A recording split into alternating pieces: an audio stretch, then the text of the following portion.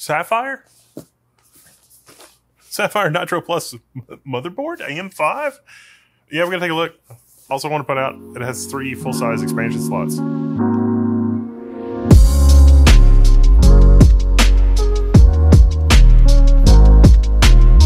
Nitro Plus B850A Wifi7 from Sapphire.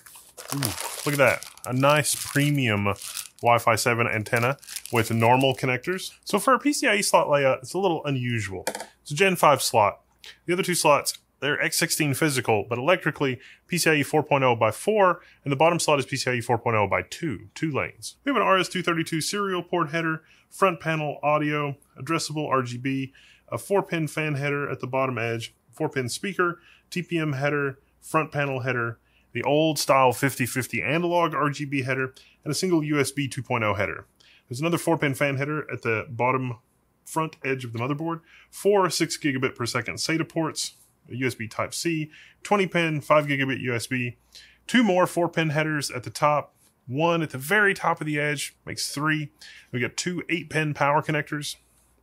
For the rear I/O, we have a full-size DisplayPort connector, an HDMI, a BIOS update port, which you can hit the button and flash to get an updated CPU, which is nice, USB 3.2 Gen 2, a Type-C port, you have 4 USB 2.0 ports, 2 USB 3.2 Gen 2 ports, your RJ45 port, Wifi7, and then you've got 6 analog audio. They have added the full 7.1 option with another one.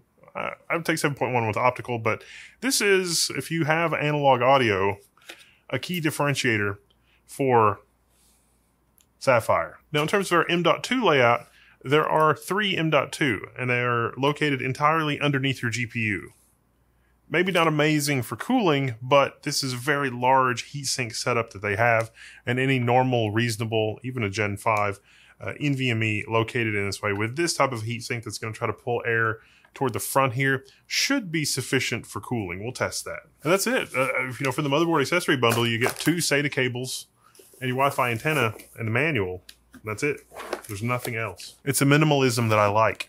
Now, our NIC is based on the Realtek 8125BG. It's a 2.5 gigabit LAN controller. Sapphire says the DDR5 support is up to 8,000 plus mega transfers.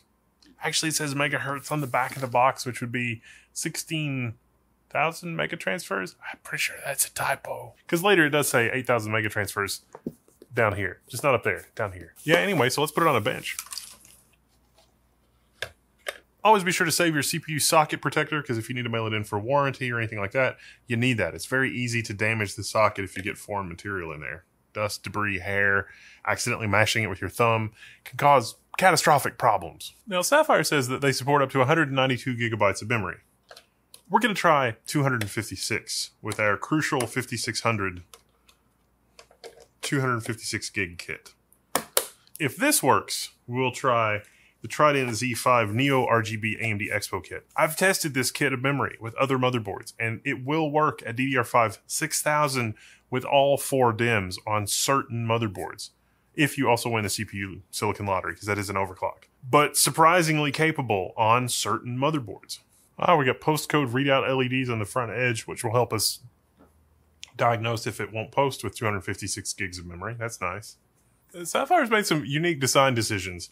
You've got 4 Phillips screws to get at the toolless quick release M.2 holders. And then you have the thickest thermal pad that I've ever seen in my entire life. This is meant to carry heat from the underside of the M.2 to the motherboard. So clearly Sapphire is trying to give you options for cooling your M.2.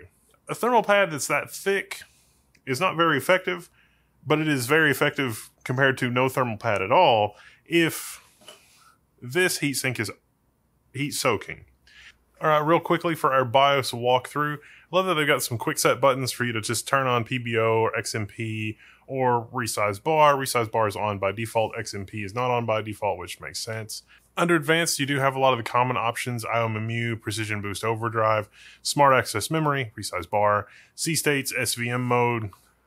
Under devices, you can enable the RS-232 serial port, Bluetooth, wireless LAN, the integrated graphics controller, and whether or not you want the primary display to be integrated or not. You can do PCIe bifurcation, including X8, X4, X4, which is nice. You can also set the max link speed for Gen 5, PCIe X4 max link speed, whether or not you want the LAN controller to be enabled. Good stuff there.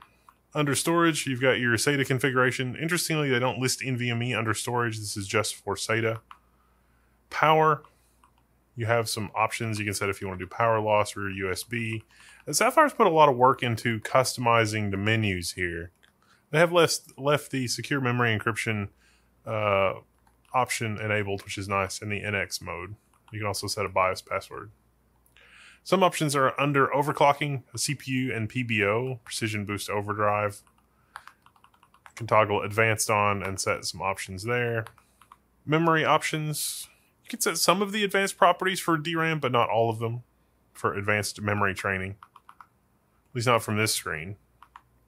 Memory timing. Here we go. This lines up really nicely with Zen timings. So this is nice to see. Between this tab and this tab, you've got basically everything you need to really dial in memory. And you've got a shot at getting your 256 gig kit working above DDR5 3600, setting some manual options here. You also have options for manual voltage control. The status screen is nice, and this is one of the most well organized that I've seen in a BIOS for checking what your sensors are and your fan status and voltage inputs to the motherboard and voltages that are going to the CPU. And BIOS updates down there at the bottom. One thing I think Sapphire should expose is the AMD CBS and PBS menu. Those are nice. Those have a lot of options. This is not full parity with all of the options AMD gives you in the CBS and PBS menu. That should be accessible here somewhere, somehow. Maybe I just missed it, but I didn't see it. All right, exciting times. Now, even though Epic is not on the QVL list, Epic on AM5 does work here.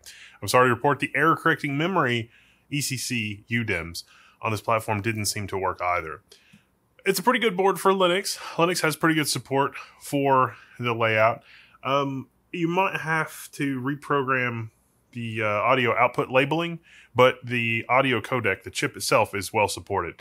It's just that the audio out layout on this is a little unusual, so depending on your distro, you might have to, relabel some of the outputs in order to get it to work. But by and large, Linux was a pretty good experience on this. I like what Sapphire's done with the BIOS, and overall, the board runs pretty cool. The VRM cooling solution might be a little overkill. Some parts of it are a little bit more aesthetic than functional, but even with an overclock on our 9950X, it does work pretty well. Now, Epic, of course, is locked down. If you ran 128 gigs or 256 gigs, it's going to run at a standard speed, like 3600 is what you're going to get for a 256 gig kit, because that is what is officially supported when you're running 2 DIMMs per channel with this density. But yeah, other than that, there's really not a lot to complain about. It's nice to see this from Sapphire. This is appropriate, a B850 motherboard. I'm glad they didn't go over the top with something like X870E. I would have liked to have had 2 PCIe Gen 5 NVMe slots. Don't know what, there might be restrictions on what chipset you can use for that particular configuration.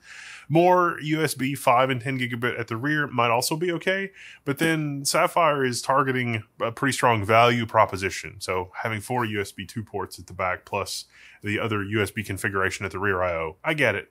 I kind of get it.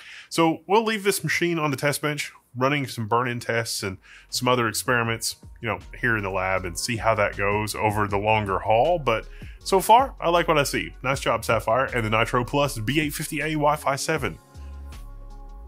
I kind of like Sapphire getting into motherboards. It could be pretty interesting. I'm Modalist Level 1. If you have any questions, if I missed anything, or you want to see me do a particular test with this, hit me up in the forum. I'm signing out. I'll see you there.